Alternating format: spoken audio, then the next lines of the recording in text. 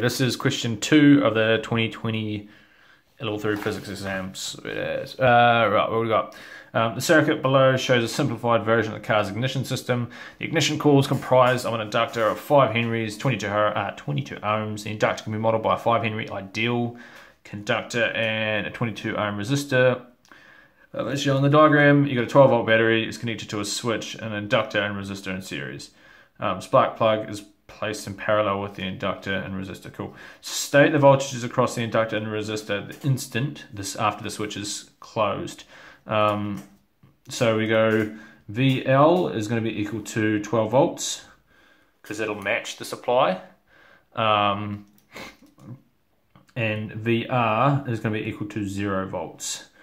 Because when you flip the switch, I mean, this is the positive side of the battery, so the current, conventional current will flow this way. Initially the inductor, even if these were swap positions, the inductor, you get a, what do you call it, a change in flux, which induces a voltage. I mean, what's the voltage across the inductor? What do we got? V equals negative, what is it, delta, oh, there should be an L here somewhere. L delta I over delta T. So the EMF that you can get initially when you flip the switch, this rate of change of current over time is well, I don't know, is it infinite? Oh, I don't even know. It's 0 to something, which I suppose is infinite. So you get the voltage will just match the supply, and that comes back to Kirchhoff's law. You can't, the sum of the voltages in a circuit on a closed loop will equal to 0. And because this has 5 volts or 12 volts across it, this will add to 0. I think that's all I need to do. Cool. Explain why the current takes time to reach a maximum once the switch is closed. I mean, this is just a ye old. The inductor has a change in current across it. I'll just pause it and then I'll explain it afterwards. Right, so see, when the switch is closed, there's a large change in current. This change in current, I'll just put delta I, induces a voltage across the inductor. Be careful, because you've got to say induces a voltage. A lot of kids just say it induces a current that opposes the current that it supplies, and that skips a few steps of understanding. And then I've got the formula. This E just stands for EMF, which is just fancy voltage. Well, it's not even fancy voltage. It's what they used to call voltage way back in the day. They used to call it the electromotive force, before they realized it's not really a force, but kind of is, but I don't even know. And that equals negative the inductance times the change in current over change in time, or it's not a force, which opposes the supply. As a circuit reaches steady state, the change in current, that should be a sharper triangle, decreasing the voltage across the inductor. This is why it takes time to reach max current. Cool, right, calculate the circuit current one time constant after the switch is closed. Right, so after one time constant, the voltage across the inductor is going to drop by, how much is it going to drop by? 63%, which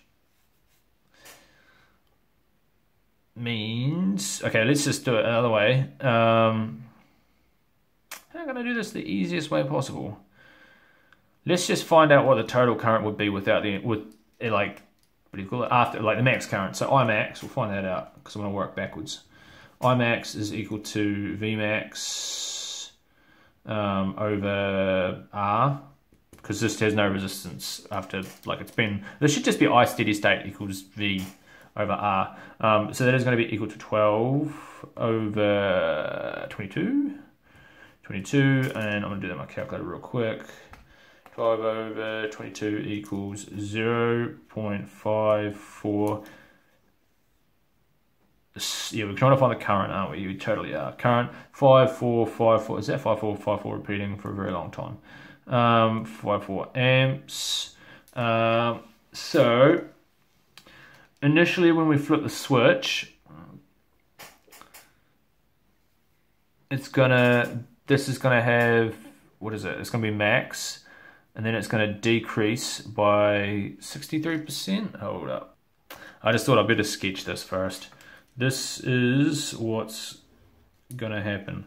This would be, it starts at 0, because when you flip the switch, no current can flow, and then it peaks out at 5 time constants over here somewhere, and it looks like this.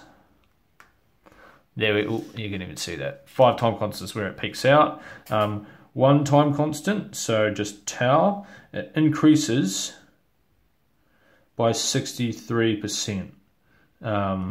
So we're just going to times this by 0.63, and that'll give us the current at that point in time. So times 0.63 equals 0.343. That should be 344. Here's my calculator, I just did it then. So it's going to be 344 amps. So I is equal to 0.344 amps. I better check the answers. What they get? 0.345. I mean, how did they do it? Oh, it's because it's not 63. Oh, that's fine. What happens if I do it? I'm just going to pause and do it with. I totally just did it with exponentials, and it gives me 0.3447. So yeah, it should actually be 0.3445 amps, not 344. See, this is what happens when they don't.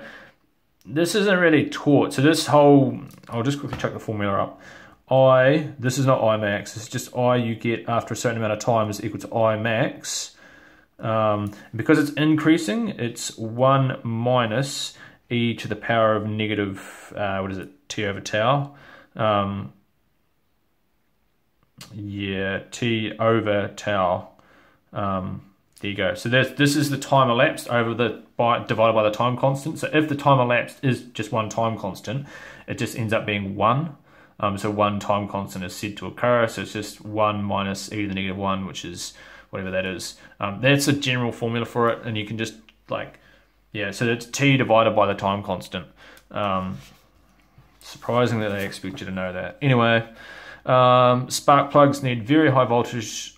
No, need a very high voltage of 20,000 volts to produce a spark.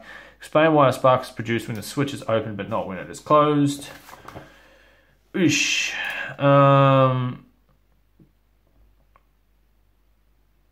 Open, hold on, wait. Okay. But the switch is open but not when it's closed. So initially, obviously, when it's open and nothing's, and that's a bit of a weird statement, because to begin with, the switch is open, but there's no voltage across. The inductor hasn't charged up or hasn't got a magnetic field. So initially, there'd be no spark. So let's assume that they've closed the switch, current's been flowing, yada yada yada, and then they've opened the switch, and then a spark is produced. And you're asking yourself, well, how does that even happen?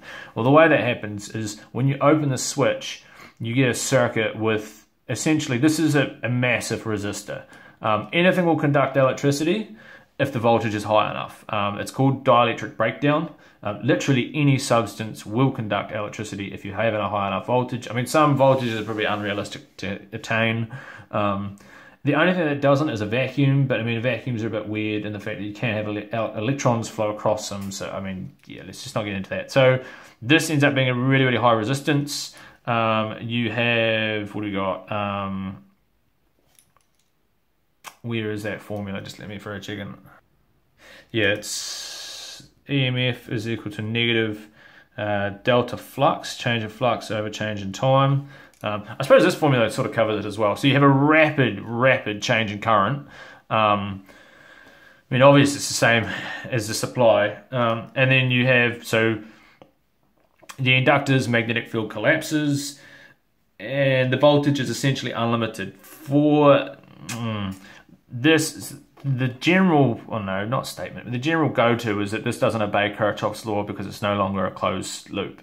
That's a lie. This is actually an inductor coupled with a capacitor. So you can think of this as a capacitor with itty little bit of like tiny weak plates. So the voltage across the with tiny wee plates, the voltage stored at a capacitor. Okay, this is getting a little bit too in depth for this question. I'll save that for a scholarship question sometime. Anyway, I mean, you can ask in the comments if you want. Explain why a spark is produced. So I'll just write up the full answer and then discuss it. Right, so I said when the switch is opened, there is a large change in current. I've got delta I. Also, the air gap can be modeled as a very large resistor. Thus, the time constant for the circuit is very small. When I just put the formula T equals L over R, these two factors induce a very large voltage. I've just put the formula that's induced across the inductor, which is high enough for the spark to jump the gap. And I mean, I'll put this here because it's in the answer schedule, but I'm going to talk about it. No longer a closed loop, so Kirchhoff's law doesn't apply. That's not true. This is a closed loop. Kirchhoff's law is just it's a statement that energy is always conserved in a circuit, which is always the case. You can't like get rid of it.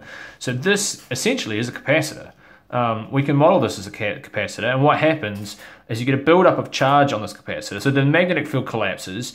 You do get like a rapid like current, which is like so there is a large voltage across this inductor when it collapses because of the time constant, which then shunts a whole lot of current, which then puts a whole lot of charges on the two, I don't know, plates or whatever you call it. But you can look at it energy-wise. If you look at it energy-wise, you've got energy stored in the inductor, the energy stored in the capacitor. Approximately put the two together because you're going to have some energy losses, and the voltage across the capacitor, because this is the voltage across the energy stored in the capacitor is half CV squared. The voltage L I squared is proportional to CV squared. So the voltage is equal to square. Well, this should really be like proportional. It's not actually equal to, because you're going to lose energy. Square root L I squared over C. Now the thing is, C is going to be tiny. The area of the plates is going to be so small that you're going to end up with a really, really, really small C, which means your voltage across the, essentially this can be thought of as a capacitor, is going to be huge. And yeah, that sort of explains it. I mean, you can talk about Kirchhoff's law, conservation of energy, but I mean, I've always been a bit uneasy with that one there, especially when this should lead on to scholarship physics, where conservation of energy is a statement of, well, that's what Kirchhoff's law implies. And the other part of it is conservation of charge, where you can't really, like, the currents should all add to each other. So yeah.